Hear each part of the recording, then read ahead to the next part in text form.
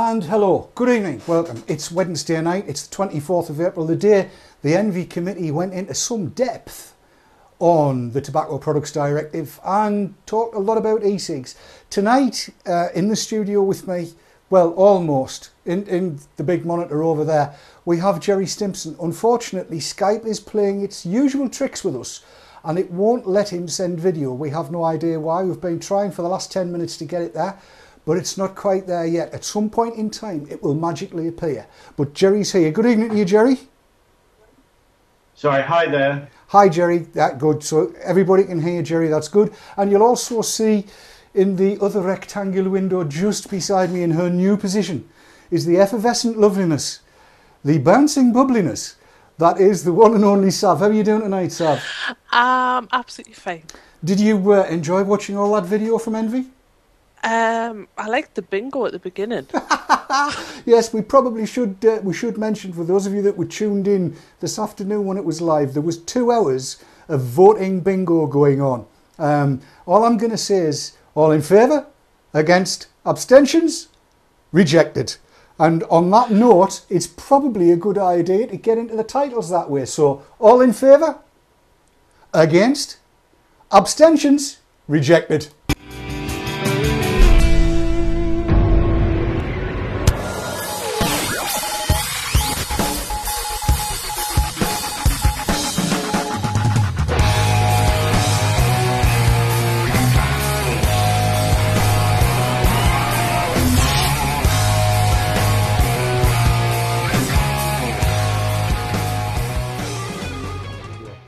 And there you go, VT talk as ever was. Now, Gerry, how much of the Envy Committee did you catch during the course of today? I only caught bits of it, and it's a very mixed bag. There were some good comments from a few people that I caught, Martin Cullinan and Chris Davis. There were some things I didn't really understand at all. I couldn't understand what points were being made. There was a good point from an MP from Sweden, number 46. I couldn't read the name. Neither could I. Snus. But there was another MP from Sweden, Schleiter, who seemed to be very anti-snus and rather embarrassed that Sweden was still promoting it. So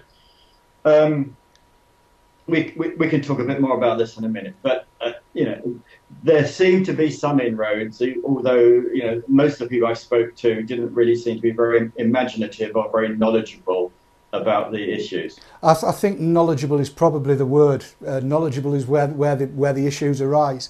I have to say, though, listening through to the whole thing, the impression I gained was that there has been some movement more towards common sense, if I can put it that way.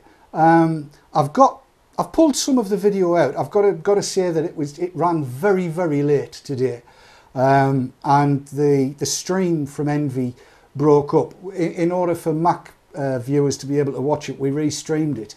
So I've got the recording, which is what everybody's been watching, and I've pulled some of the better bits out. But did you get the impression that perhaps some of the MEPs that you might not have expected to were being a little more conciliatory around about e-cigs and stuff like that? Did that kind of occur to you? Because I just got the feeling, for instance, that Linda McCavan in her bit on e-cigs was nowhere near, or didn't seem to be as near to wanting to crush them underfoot as she had last time we heard her speak. Did you get that same impression? I didn't hear McCavan, but certainly listening to Chris Davis, I mean, a very, quite a passionate plea about e-cigs helping to save lives. And listening to Cullinan, I think we've got an example of how the advocacy is working. I mean, you've been in contact with him. I know others who've been in contact with him. And some of the wording was sort of rather close to what you might say or Clive Bates might say. So yes, it shows you can get through to people. I know there's been a lot of effort. There needs to be more effort. But I think we might get somewhere on this one, even if it's only I think the thing is to try to kick it into the long grass so that you don't get them to make a bad decision now, but you persuade them that it's better to leave it for now and to do more research and get more evidence, more investigation. I mean, that would maybe be my hope. I mean, there are cracks occurring, I think. There are some advances, and that's everything to play for, because the worst thing is that they just pass this as it is. But the more doubts there are about e-cigs, the better, and the more they delay, the better. Yes, I agree with everything you've said there. I've got what Linda McCavan said about e-cigs queued up. Let's have a listen to it and see whether there are any clues in there, because what you were saying about touching things or booting things into the long grass, I have the feeling that she was almost hinting at that. Let's have a listen to what she said and we'll go from there. Another area where I haven't yet tabled amendments is on the whole issue of e-cigarettes. E-cigarettes are tobacco products. I've heard people saying they're not tobacco products. They are tobacco products.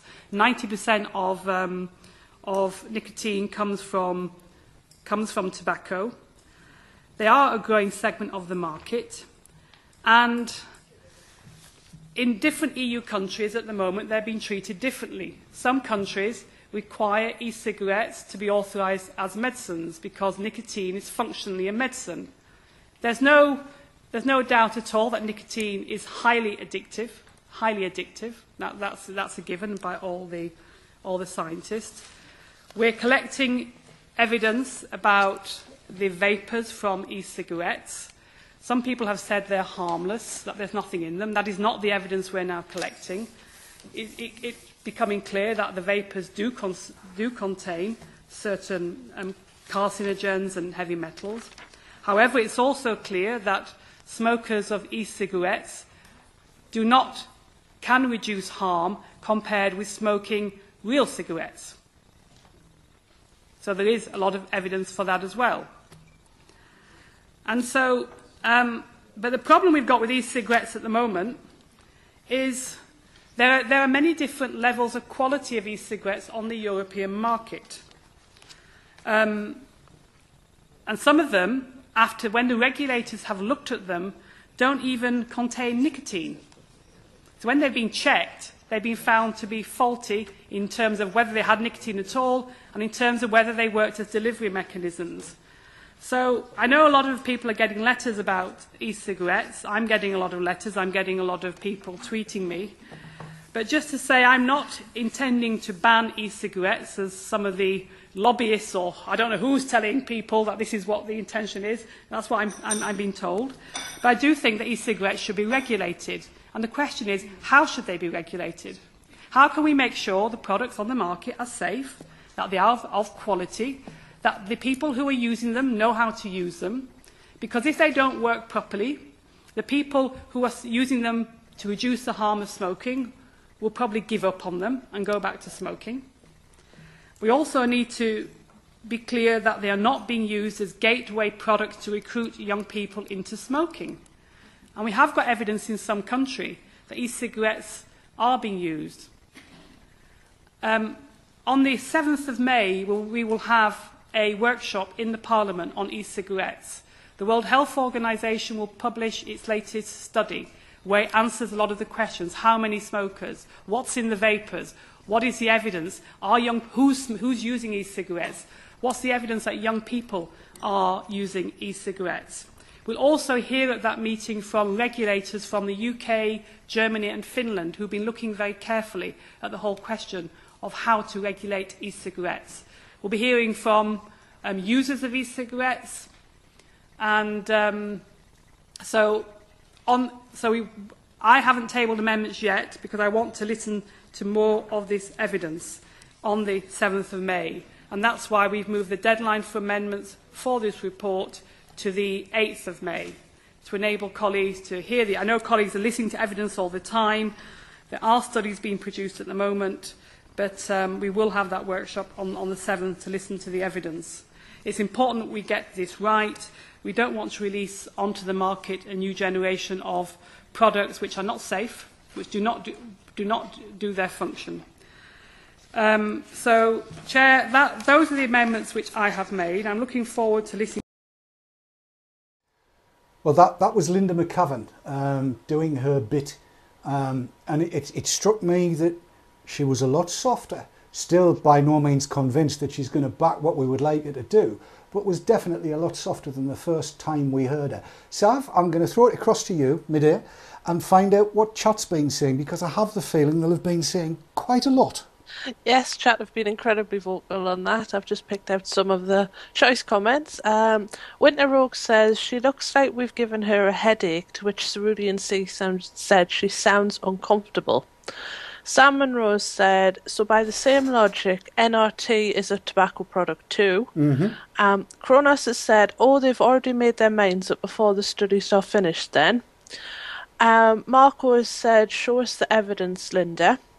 Vapor Chris says she sounds like she's realising the wall of evidence against her is bigger than first expected.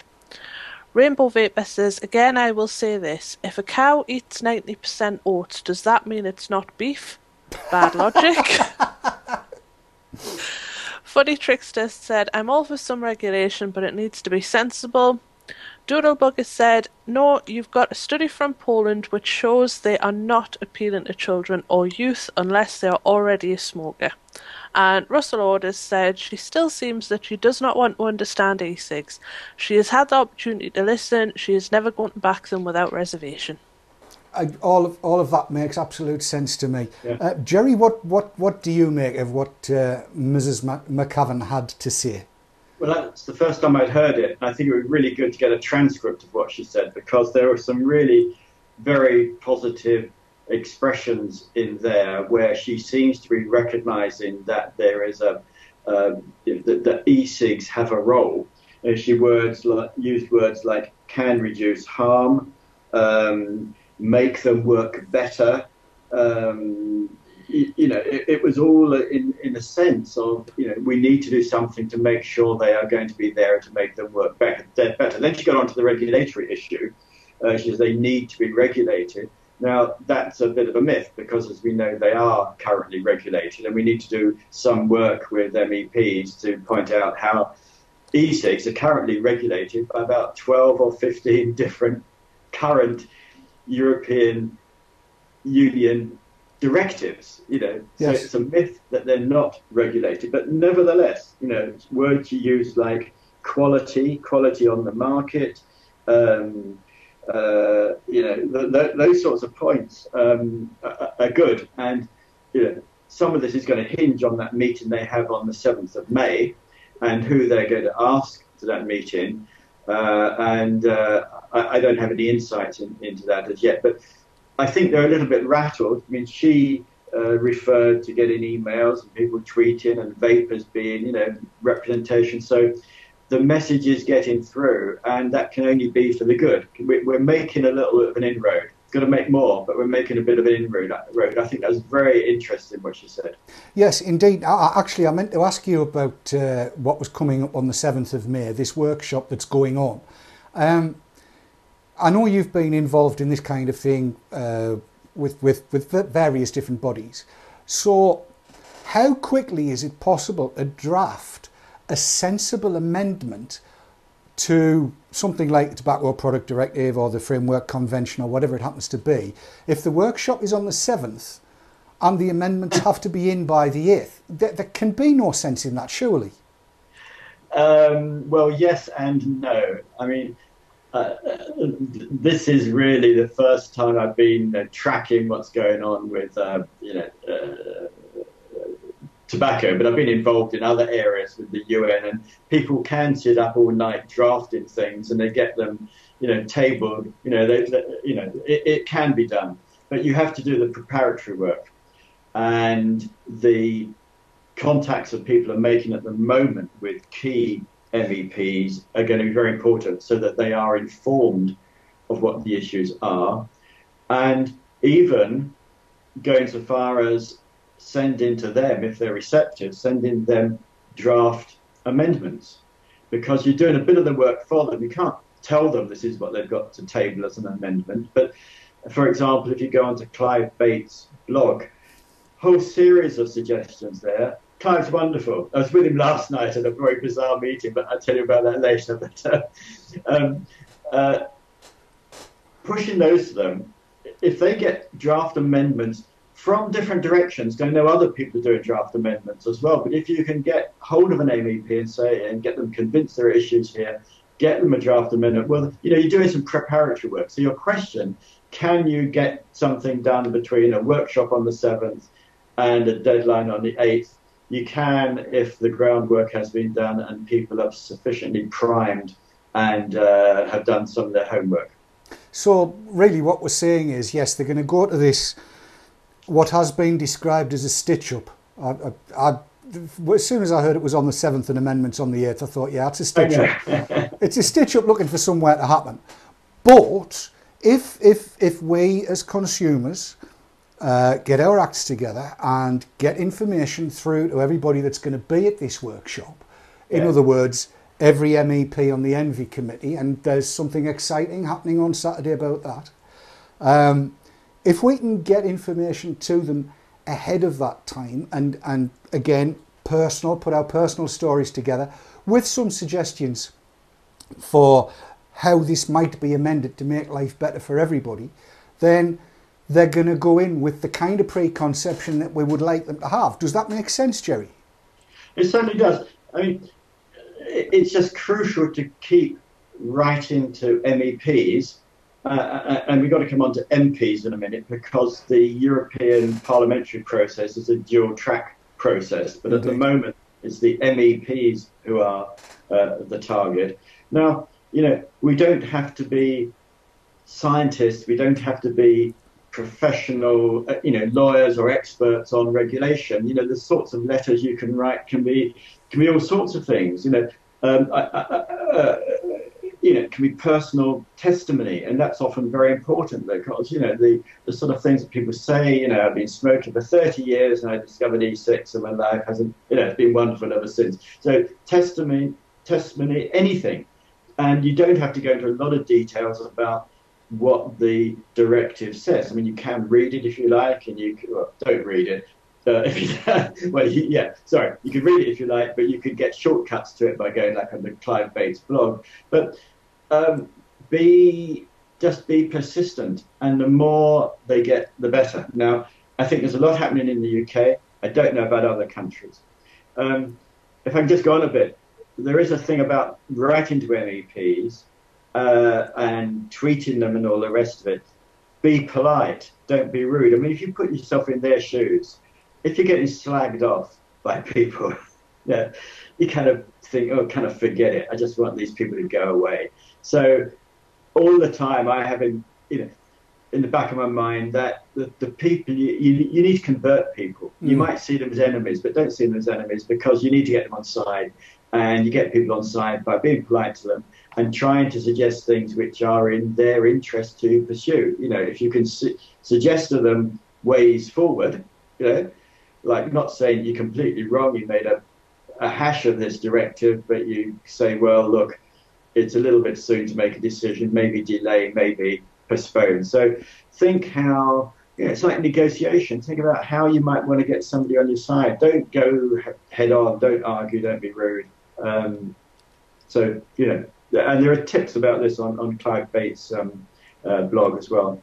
Well, it's true to say that the biggest advocate for any cause is the convert to the cause. Yes. That's always been the case. You've just got to look at ex-smokers that packed in under cold turkey.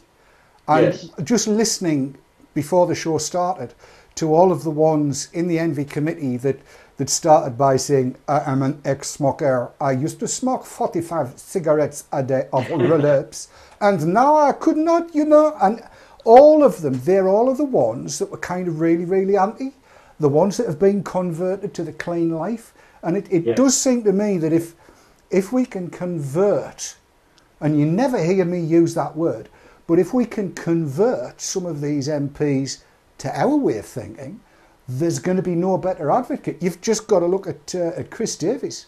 And in fact, when we come back after the adverts, I'm going to play 2 pieces of video back to back, because we did say in the teasers for the show that it wasn't all doom and gloom, and really it's not. You've just got to hear Martin Callanan and Chris Davies together, and honestly, you'll need a tissue. We will be back in a couple of minutes, straight after these adverts.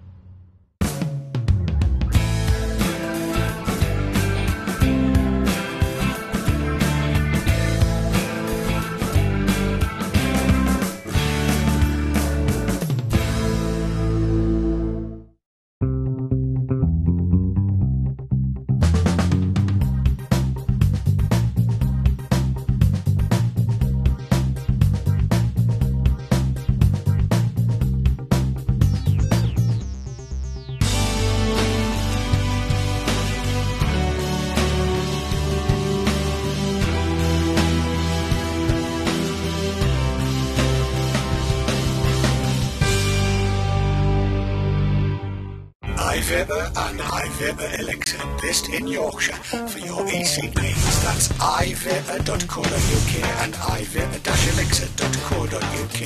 iVapour and iVapour-elixir.co.uk, proud sponsors of vaportrails.tv.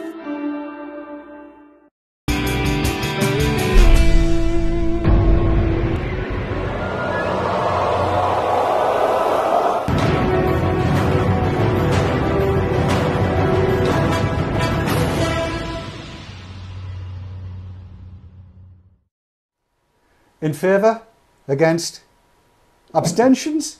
Rejected. If you weren't there, you wouldn't know. I'm going to go straight into this. Now, we've heard from Linda McCavan, and that was a little bit positive. Here's Martin Callanan. This guy talks sense.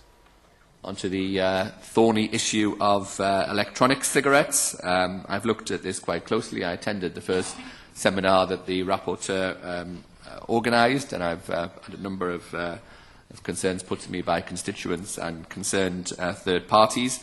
And I think there is a concern with the Commission's proposal. I'm not convinced that these are medicinal products or that they should be regulated under the Medicinal Directive. I think the argument, as far as I'm concerned, entirely boils down to whether or not they can be regarded as a gateway product for other new smokers. And I don't think they are in this case. I think all of the evidence that I've seen so far points out to me that these are substitute products. They can have the results of stopping people smoking. A number of constituents, I think, genuinely have written to me to say that they would almost certainly go back to smoking if they weren't able to access these products. This is a market that's grown up without regulation so far. There's no evidence. Thank you, Carl. No, you're going to enjoy putting your gavel down to me, aren't you? Yeah. There's no argument that they, I think, do provide a realistic resource for people who want to stop smoking. There's no evidence that they provide any great problems to people's health so far. The market's grown up empirically. So if there is to be regulation, I don't think the Medicines Directive is the appropriate avenue for that.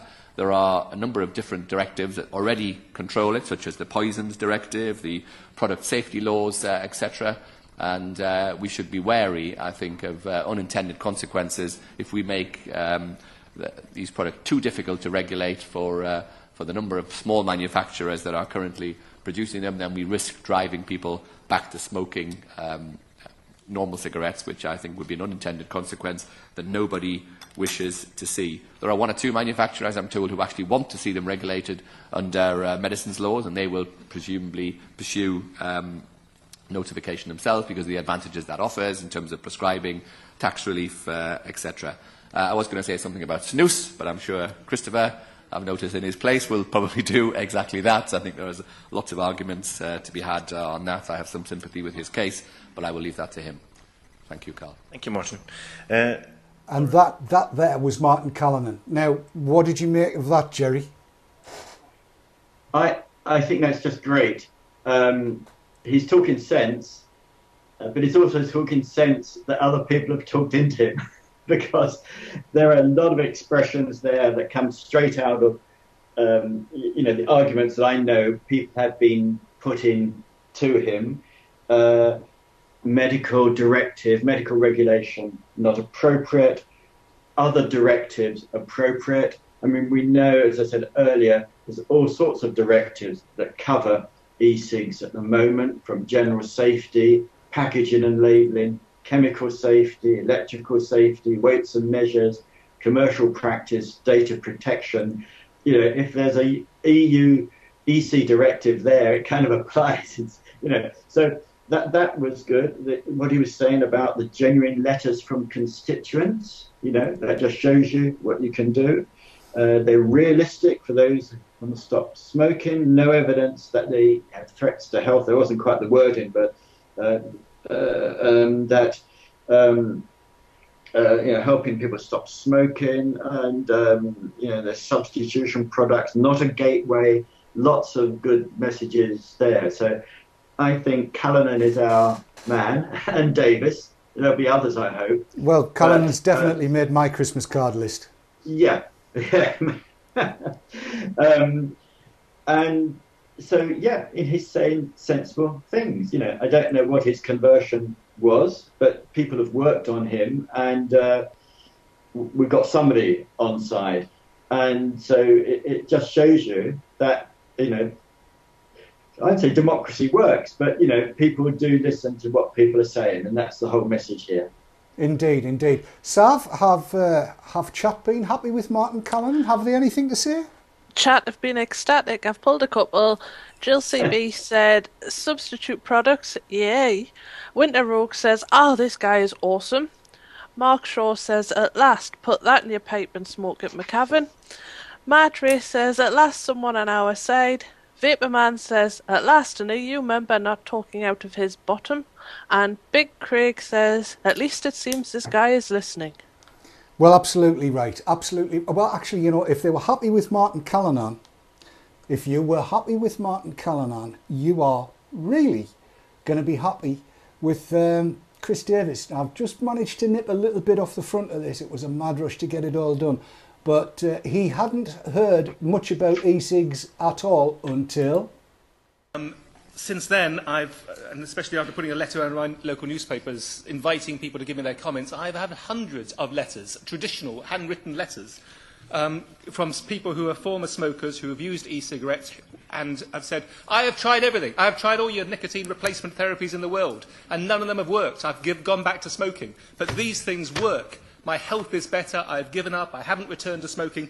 I am utterly convinced of the value of e-cigarettes as a means of preventing people from dying. Simple as that. Their health improves, they don't die. And I think the Commission is utterly wrong to make the proposal it has done on nicotine replacement, on nicotine limitation.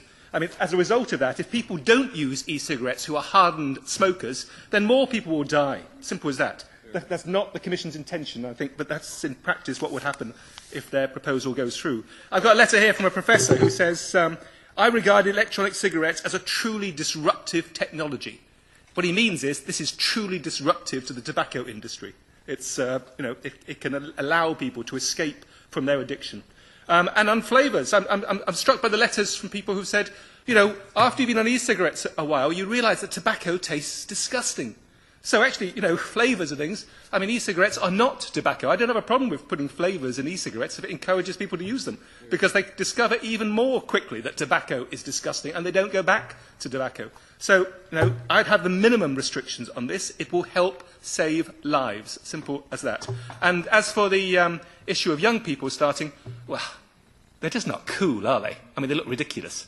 But if you're a hardened smoker who knows that their health is suffering, doesn't want to die prematurely, but finds it impossible to actually give up smoking, this is the means of doing it. Yes, I want to have his babies. Now, Gerry, this professor he was quoting that said that e-cigs were a disruptive technology, have you any idea who that might be? I burst out laughing when I heard that, because it's the first time I've heard that bit from the committee, and that was a letter that I sent to him and dozens of other people only on Monday, in fact. And I used the expression, I said, the electronic cigarette is a truly disruptive technology. It delivers a satisfying hit of nicotine, but without the toxic tar and gases of tobacco smoke, etc., etc. So it's just amusing, that when you write the right sort of thing, they'll grab your words and use them, which is great.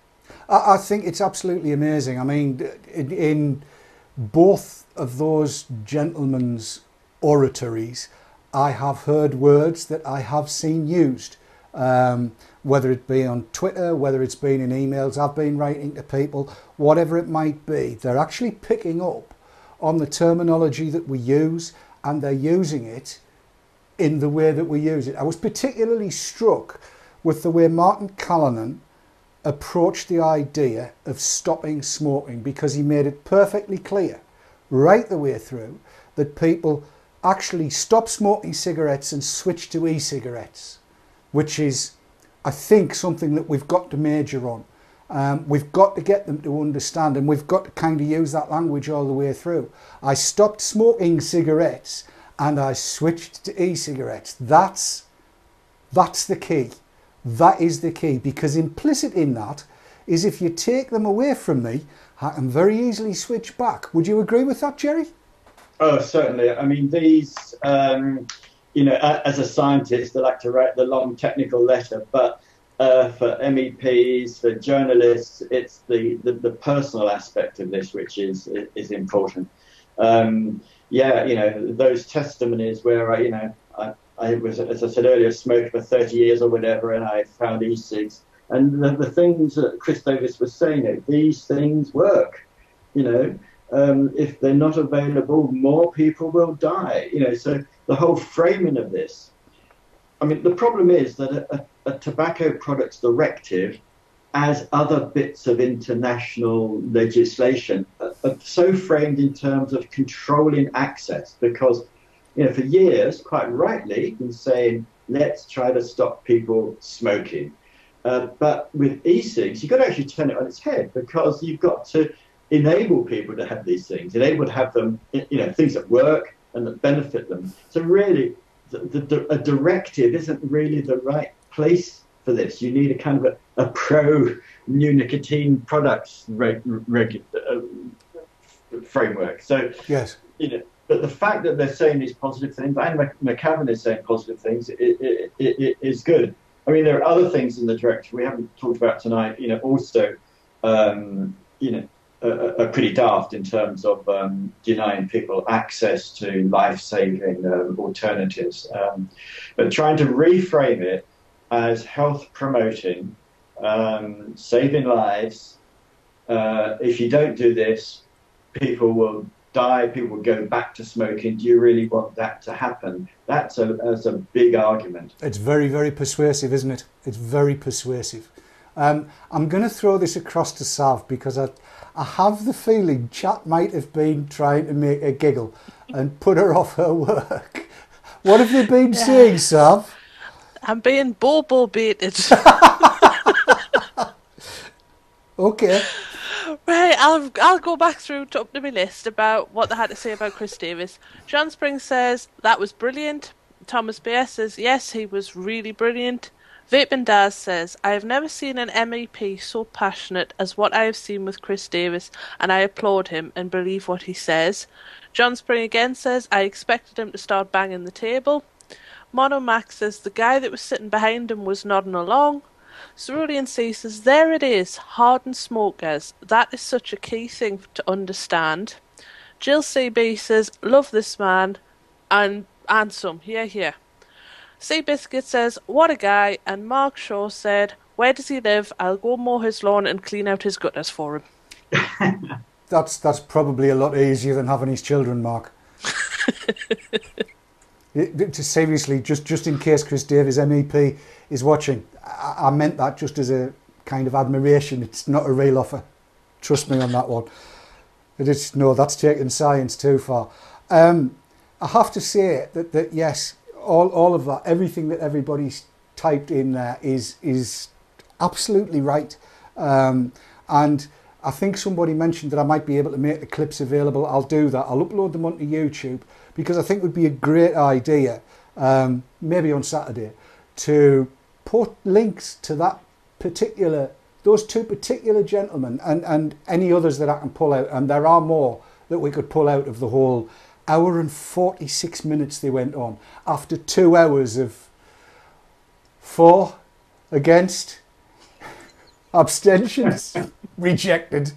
I saw somebody was asking about that in chat. Seriously, you had to be there. This was voting bingo. It was ridiculous. At one point I shouted house, and then Mr. Groot said, we'll need to check that. I thought, no, it's just too much. It's just too much.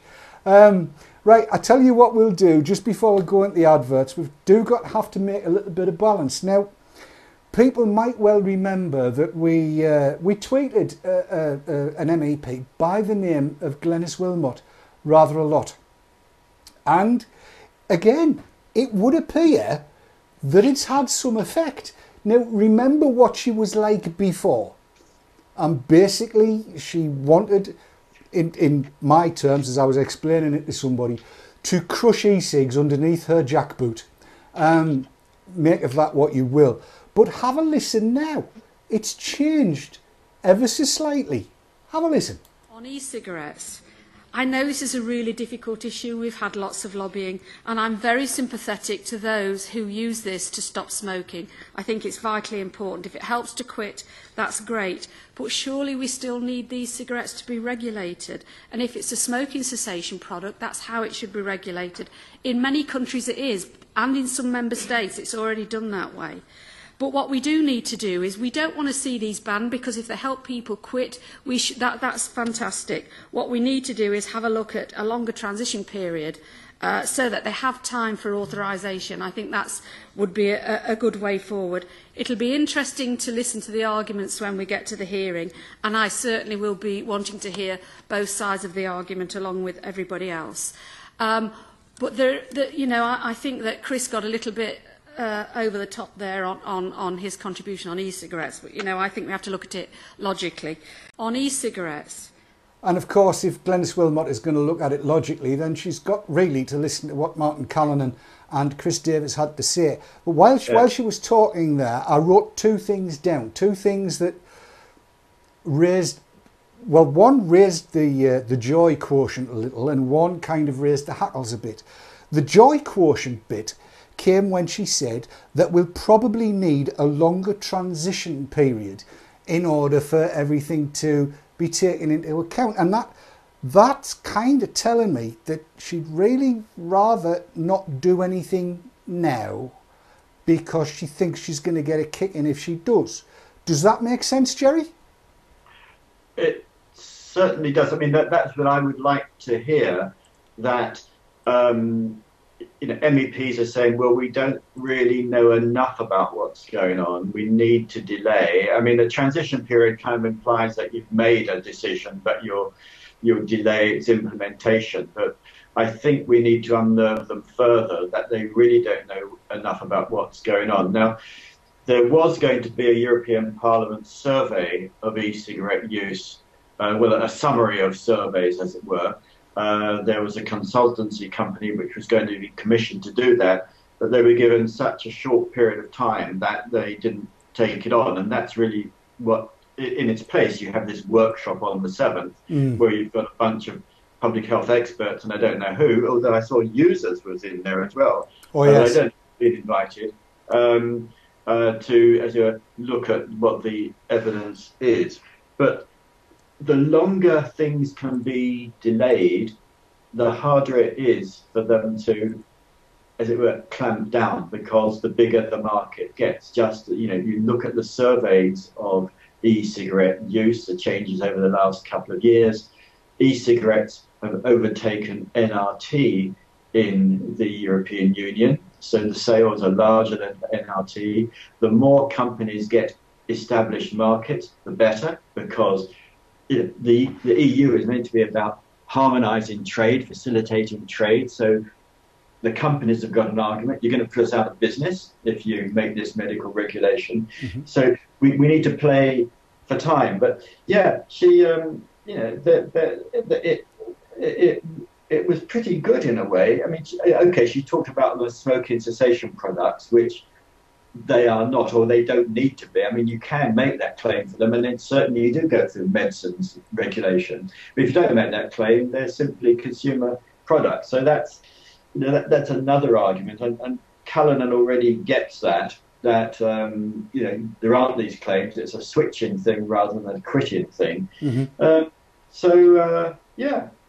Yes, I think perhaps Ms. Wilmot needs to understand what quit means in terms of switching, and I think some education in that direction might be a good thing. You never know. Yes, could possibly even happen on Saturday. Who can say? So what's happening on Saturday? You'll know about that, but I don't. I'm not at liberty to say anything yet. Okay. There are plans afoot, or Good. 6 inches. I'm not entirely sure. Yeah. I look forward to hearing. I think Saturday is going to be exciting. I really do. I'm going to go to the adverts, and when we come back, it's been a week of things moving in the right direction to me, because even Ash has come on record and said the good things, and I've got some video of a radio show, don't ask, and I'll play that in after we come back from the adverts. First, I've got to find the adverts. Where the hell are there? They are. So we'll have the second set of adverts, and when we come back, we'll have some fun.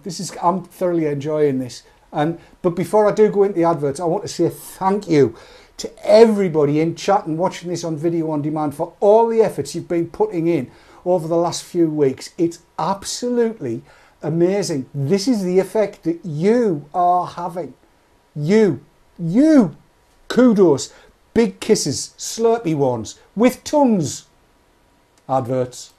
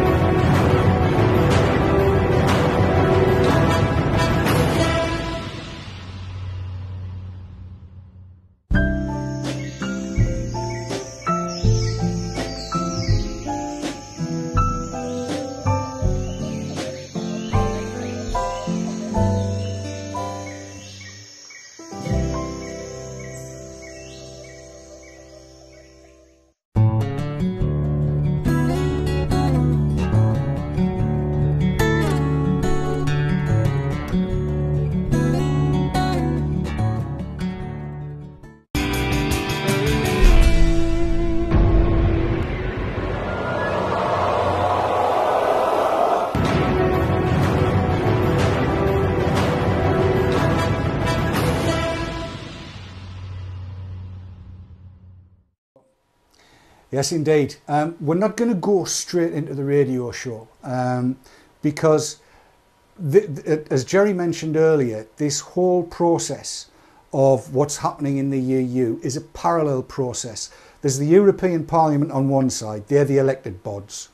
There's the Commission, which are the unelected bods that come up with the things for the European Parliament to vote on, and the likes of the Envy Committee. But then there's a parallel house chamber, if you want to call it that, which is the Council of Ministers. And Gerry, the Council of Ministers, as I understand it, is basically made up of MPs and ministers, representatives from all of the nation states' governments. That's correct, isn't it? That's correct. I mean, we're actually doing a little bit of a training here in how the European Union works. But there are two tracks. There's the Parliament, which is the elected MEPs. And there's also the Council of Ministers, which is the representatives of all the governments. And this proposal, as all legislative proposals, goes through a twin-track process. It's discussed by the Parliament, by the Envy Committee, by all these people we've heard speaking and seen speaking tonight. But it's also going through the Council of Ministers at the same time. Now, the way to the Council of Ministers is through MPs to ministers in government, because the Council of Ministers is governments in representatives. So to get to them, you have to get your MPs on side. So you need to get your MP to write to the Minister for Health about the issue, to get that pressure as well. I think we've kind of lost sight of that a little bit, because we've been quite rightly very excited about envy and MEPs, because there's a lot of detailed public debate going on there. Council of Ministers, not so public, not so easy to get to, and very much then tied up with government policies. So we need to find out what the health ministers are saying and doing, what representations they're making at the Council of Ministers. Now, all this thing goes on a twin track. The process with Parliament, the European Parliament, I think goes, probably go towards Parliament, I think, in the beginning of September. So I guess Council at the same time. Now, it can be that Parliament and Council disagree, and there's something else happens then. But the whole point is, writing to MEPs is good, but you need to do the same writing to your local MP as well. And when you write to the local MP, also write to your local newspaper saying what you've written to your MP, get a bit of local publicity, get a lot of pressure there. And I know, local MPs are often in a way, they're more accessible than MEPs, They're around a bit more, they have smaller constituencies, and they're, in a way, more responsive to local issues. So don't forget your local MP, and find your local MP. As with all these legislators, you go on the writetothem.com website, put in your postcode, and you find your MP. Indeed. And I've got to say, if you go to your MP's local surgery, you usually find out where it's held, either from their website or by ringing their constituency office. It's actually quite a pleasant experience to go down. They're usually quite receptive, and if you take cheat sheet, and Lord above, take cheat sheets. It's all right, you laughing, Sav. I've caught this off you. Take cheat sheets if you need them, to remind them of what you want to say. But again, tell your story and ask them to make representation on your behalf to the health ministers, to Jeremy Hunt, to Anna Soubry and everybody else. Actually, wouldn't it be strange if by Saturday there was a list of all MPs' email addresses and all the Envy MEPs' email addresses floating around in the ether somewhere for people to use? Would be interesting, that, wouldn't it? But we'll not talk about that. I'm aware that time's flying. I'll play this radio show in first, Sav, and then we'll see what people have to say. Now, I should tell you, I got asked to go and do this. This is after the Jeremy Vine thing, when I spoke to their people and got terribly misquoted, because they used a phrase that anybody that knows me would know would never come out of my mouth, which was, "I found the strength to quit." Rubbish. Let's just say that at some point yours truly will be doing the Jeremy Vine show. But prior to that, myself and Martin Dockrell of Ash did a show. BBC Newcastle 20 to 11. Now, I use an electric cigarette sometimes. In fact, I've got it in my hand now, but I'm not smoking it. I'm just fiddling with it because I need something in my hand. Should electronic cigarettes be banned in public places? Some companies have already outlawed them. There's a pub group, right? Wetherspoons. And they say the issue has been considered at the highest levels of the company. And they say that due to problems in monitoring e-cigs use, they've been banned because it seems some customers were trying to pass off their real cigs as electronic ones to trick staff. Here's Eddie Gershon from Wetherspoons. It's not a case of not liking them, but we ban them purely because they look like real cigarettes, which is obviously part of the attraction. In a busy pub, it's very difficult for managers and staff to actually see whether it's a real cigarette or one of these e-cigarettes. We don't want to be in a position where our staff are forever coming from behind the bar to police the situation. There have been times where we've actually gone up and people have been using real cigarettes but trying to pass them off as one of these e-cigarettes. Well, OK, let me go into your bar. Man City have ruled against the use of e-cigs on their premises. Last month, somebody was handcuffed at Man City and banned from the Etihad Stadium for using an e-cig. And though this bloke's suspension has now been lifted, the ban on cigs remains in place. And I think, and I'm not sure, it's the same at St James's Park.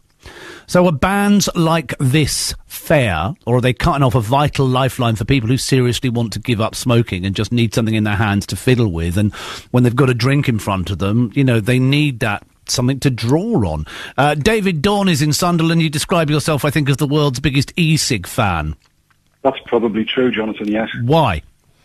Well, 4 years ago, one of the guys came into the practice studios that I was running at the time with what looked like a cigarette at the time, and it turned out to be an electronic cigarette. I tried it, liked it, and I've never looked back since. It's all I use now. So you've worked in the recording industry, and you used to smoke real fags?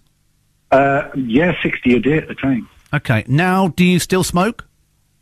I haven't had a real cigarette in almost 4 years. That's not to say I've quit, of course. I haven't. I'm still a smoker, but I use electronic cigarettes. I still get my nicotine fix. In fact, I've got all of the joys and none of the death. It's a substitute for smoking, and a very effective one that's a lot better for you. All right. I mean, I think your kind of smoking is more called vaping, isn't it? Because you and I have discussed it before. But you run a website and a YouTube channel about vaping. And why has that become such a thing? Well, I think people have realised that. Well, let's go back to basics. If nicotine had always been served in a pretty mug with a frothy top and cinnamon sprinkles, we wouldn't be having this conversation now. Because the big enemy has got to be COPD and lung cancer and all of the other nasties that come from the smoke that the nicotine is carried in. The nicotine itself doesn't do any real harm. The Royal College of Physicians, the MHRA and various other bodies all acknowledge that nicotine and caffeine are basically two sides of the same coin. So, you know, sitting down and using an e-cig is probably no worse for you than having an espresso or a latte or, you know, other coffee drinks exist. Are you really confident, though, that e-cigs or the bigger versions of the... I mean, you know, it looks like you're smoking a didgeridoo, to be honest, sometimes. But, I mean, are you confident that these things are not doing you any harm? Because there's research which goes one way and there's research which goes another way. Well, I can only go really by my own experience and the experience of those people that are close to me. And going back 5 years, if we were doing a gig in somewhere like Steele's Club in Sunderland, I would get very little of the gear in up those flaming stairs, and I'd have been out of breath and lying on my back and needing resuscitation just about. 2 years after I'd got into e-cigs, we'd get the whole lot in 20 minutes. I was fitter, healthier, I could breathe better, I can smell better, I taste things much better now, which, you know, is all good. My experience is there is no problem with e-cigs. So, as a super fan of them, can you understand why some places are banning them? No, I think it's laziness on behalf of Wetherspoons, I've got to be absolutely honest. I do get that if you're using something that looks like a normal cigarette and it's got a red end on it, then, yes, you know, if you're short-sighted and you're busy, you might mistake it for a fag. But quite honestly, if it's got a blue LED on the end or a yellow LED or a green LED or whatever, I'm colourblind and I can tell the difference. Right, mine's got a green LED as I pull on it now. My producer doesn't think I should use it in front of guests, but it's not hurting anybody. Well, to me, it's you know, it's no worse than a pongy perfume or body odour or anything like that. I mean, it's not going to do anybody any harm. There's no second-hand smoke from it. There's none of the carcinogens that you would get from smoking tobacco cigarettes or the second-hand smoke from cigarettes. It's not going to do anybody any danger at all. I can't see a problem with it. Well, apparently it's not professional. Well, I can kind of get that, but if you go back to the old days, I used to go and see Dr. Kelly, and he'd have a pipe on or a couple of woodbines going while I was getting vaccinated as a child. So, hey, listen, David, you and I remember working in studios where the ashtrays were brimming over. Do you think e-cigs make smoking look cool to kids in any way? I mean, you know, let's say you saw an 8-year-old pulling on an e-cig for whatever reason they might be. I don't think it. No, I don't particularly think one that looks like a cigarette looks particularly cool. In fact, I think they look particularly silly. They look a bit like toys. The kind of stuff I use might have a cool factor to it because it's a bit more, as you said, like a didgeridoo or Doctor Who's sonic screwdriver. But even then, we're not talking about an insignificant investment. I mean, the one I've got in my hand at the moment, I'm probably looking at 500 quid in total for everything I've got there. Mind you, it's probably the Rolls Royce of the gear that's out there. And no, I'm not giving them it. No, I don't think there's particularly a cool factor. But that said, you know, if I had a 15-year-old now, and she came in and she said, you know, I've been smoking cigarettes, Dad, I'd be turning around and saying, well, here, have an e-cigarette because I know that's not going to kill you, whereas cigarettes very likely will. Yeah, I mean, the trouble is, though, you know, you're still ingesting something with an e-cig, and I don't know that this isn't killing me, even though we did a small amount of scientific research, because you don't know that long-term you're not going to get COPD from e-cigs or from vaping, do you? Well, we've got a pretty good idea. You and I have both worked the same circuit in our times, and certainly as a sound engineer, I've been sat at the side of the stage with all of the stage hairs, you know, the fog machines. It's the same stuff. And I've been at gigs where there's been 2 gallons of the stuff pumped past my head. I've been breathing it in, and this is long before e-cigs were invented, and I must have breathed 4 or 5 times what I would get from e-cigs in and out.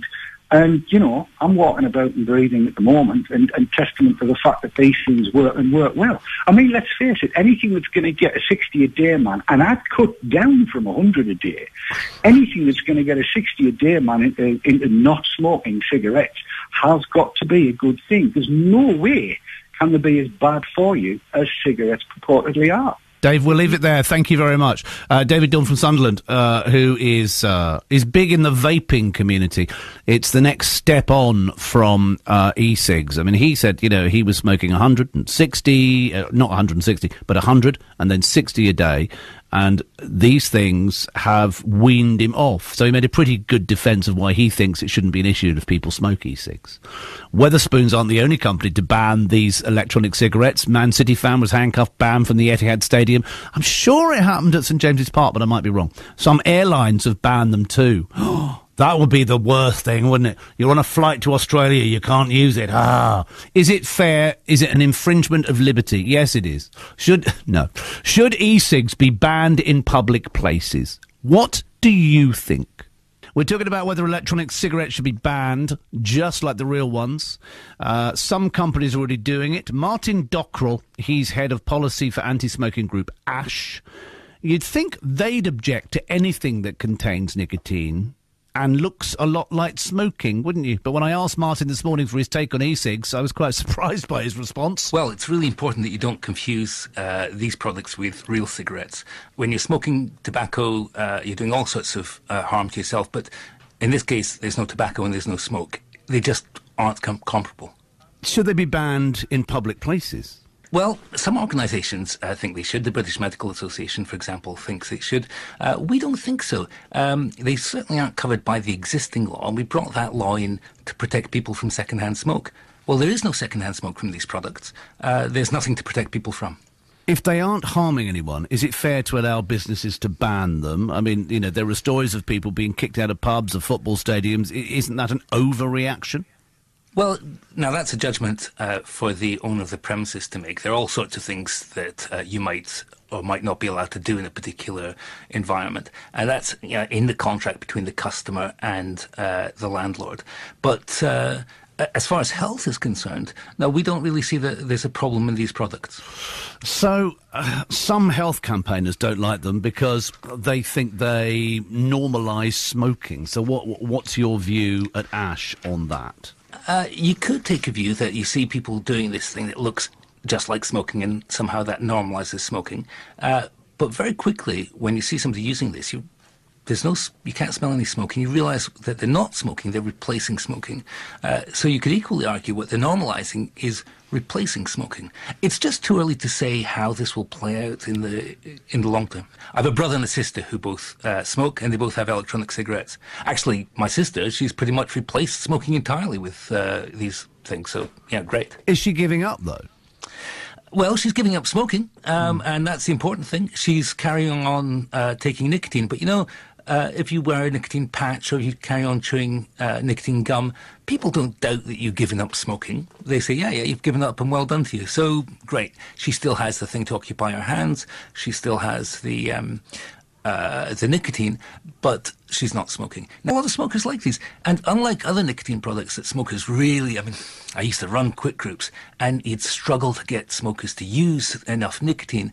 It's not the same with electronic cigarettes. Smokers like them. Martin Dockrell from anti-smoking group Ash, his sister, doing well on an e-cig, and he seems to approve. There you go. That was a sea change. Martin Dockrell from Ash got it. He is the policy director. Ash gets it. Ash is with us. That's what I took out of that. Gerry, what do you make of what he said? We've got 2 minutes. That's brilliant. That was just, that's worth writing down and plastering all over websites. That's the strongest support yet from Ash. They've had a very good briefing on electronic cigarettes, but he was just talking such a lot of sense. It was music. It was great. It's been music to my ears, and for everybody's benefit, it's already on YouTube. I'll release it as soon as the show's finished, so that you can send it wherever you like. Yeah. That thrilled me when I heard that, and I wanted to hold that to the back of the show. I hope everybody's enjoyed it. Sav, anything more from chat before we disappear? I've got squillions from chat, but no time to read it, so I'm going to narrow it down to 2 comments. Monomax says, all of the joy and none of the death. I feel a t-shirt coming on. And the last comment from chat tonight has to go to Swifty McTavish, who says, Dave Dawn, you are a legend. I want your babies. I don't know what to say. I really don't. I really don't. Thank you, Swifty. And thank you, everybody, for tuning in. I hope you found the show interesting, informative, educational, and above all, uplifting. I've had a great day today, outside of the bingo. But now is time, I'm afraid. We've got to end the show. All in favour? Against? Abstentions? It's carried. Bye-bye, everybody. Gerry, thanks for joining us. It's a pleasure. And until we see you tomorrow night on the Haze Hour, from Gerry, from Sav, from myself, from all of the team here at VTTV, thanks so much for joining us.